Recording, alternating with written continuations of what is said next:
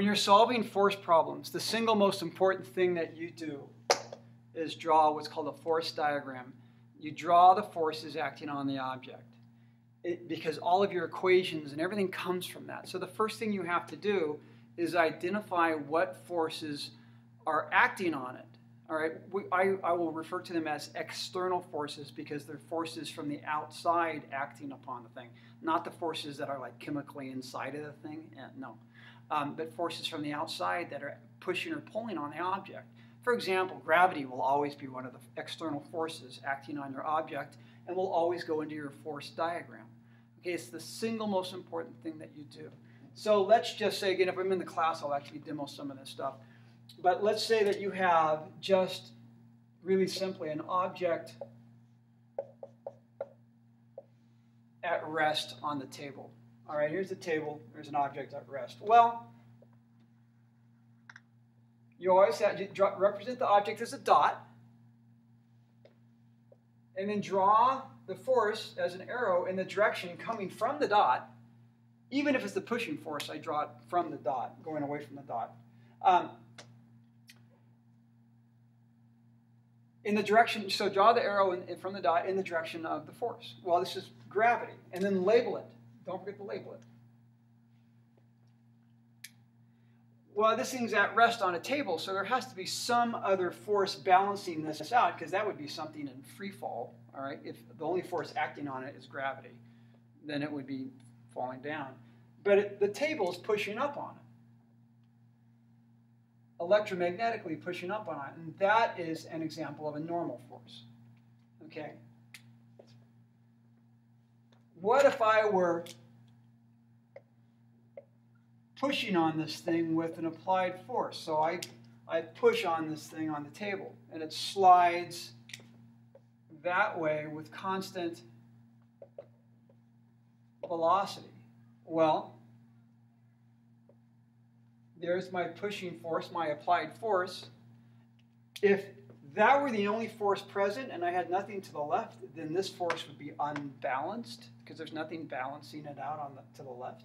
And this object would accelerate.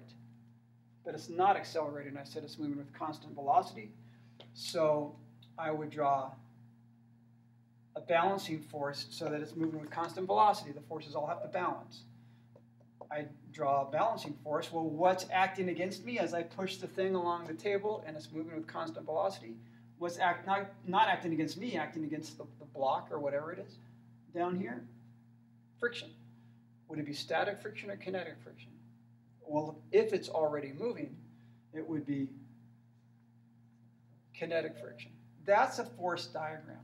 You have to look at the scenario and decide what's acting on it. Again, if there's a surface acting on it, it would be a normal force. If there's a string acting on it, it would be a tension. Can you have more than one tension? Yeah, if you have more than one string. And the tension's always in the direction of the string. Okay? So if I were, say, it'd be the last one, and then I'll stop this.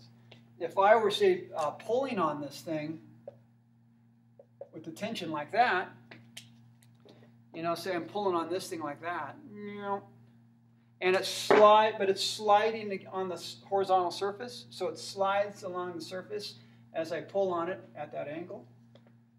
Well, my force diagram, there's the tension. Something we'll learn later is that the normal force would drop. Don't worry about that, but it would fall. It would drop down.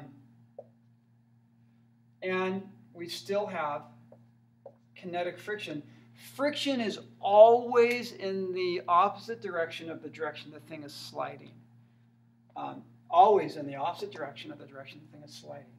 I'm pulling this thing up at an angle with the tension, but it's sliding horizontally. That's why the friction's against it horizontally. That is more than enough information for now.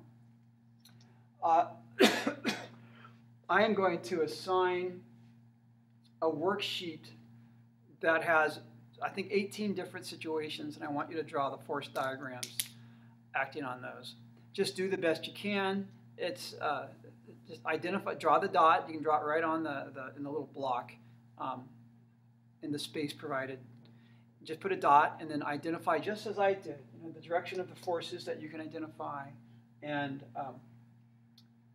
be sure to label the forces. Okay, your force diagrams. Again, it's really important that you work on these because they are the single most important part of what we do when solving force problems.